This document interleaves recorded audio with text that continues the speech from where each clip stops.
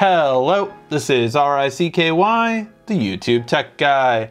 Hey guys, so today we are going to be doing the benchmark test for the Galaxy Note 9 8 gigs of RAM version. This has been a requested video since we did the 6 gigs of RAM last week.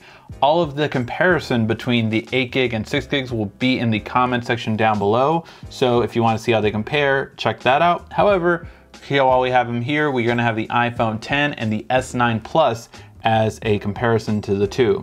Now, first of all, obviously the CPU Geekbench Test and the graphics card 3D Mark should be about the same. Where we're expecting a difference is the Antutu to really be a big difference between these other two smartphones.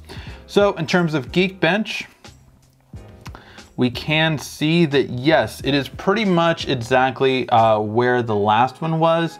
In terms of compared to the S9 Plus, you see that yes, you really see a slight difference, and mostly probably because of software tweaks, but that should be about it.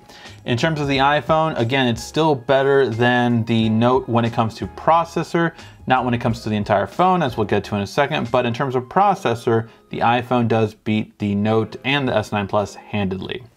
Now, as we go to the benchmark one, we start to see a different story between them. So overall with the benchmark one, it actually scored a little bit less compared to the S9 Plus, and again, way more than the iPhone 10 accordingly. So overall, when it comes to these two, graphics card is pretty much the same, and you can imagine if I did this 3 or 4 times, it would be pretty much be identical to these two, so no difference in graphics.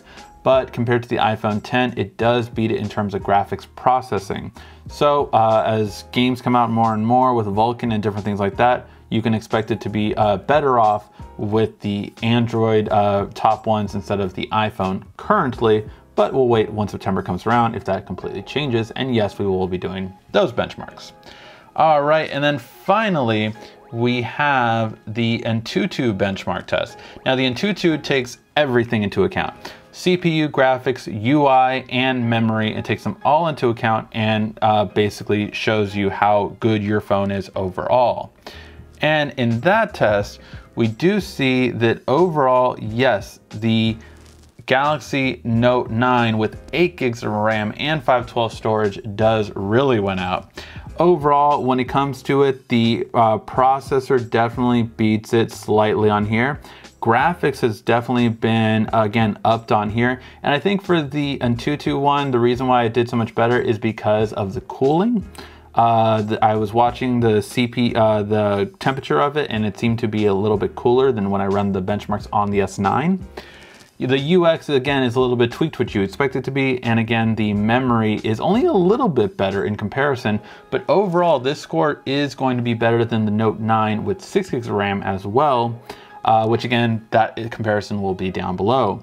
So overall, yeah, you can see, although the iPhone was having a little bit trouble with showing this, I will go back and kind of show you guys just where the ranking lies for the Note 9, although again, for some reason, the rankings sometimes have issues or take a long time.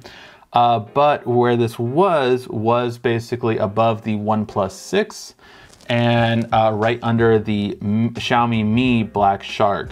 So, but right under that one, so everything else in Android, it seems to outperform overall, including where the score pretty much was identical for the S9 Plus.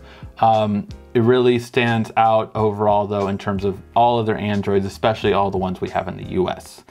So kind of gives you a good indication. Of course, we're going to check the benchmarks as they come out for the iPhone 10.2, 10X, whatever they're going to call it, the 12, the 11, whatever they're going to call it.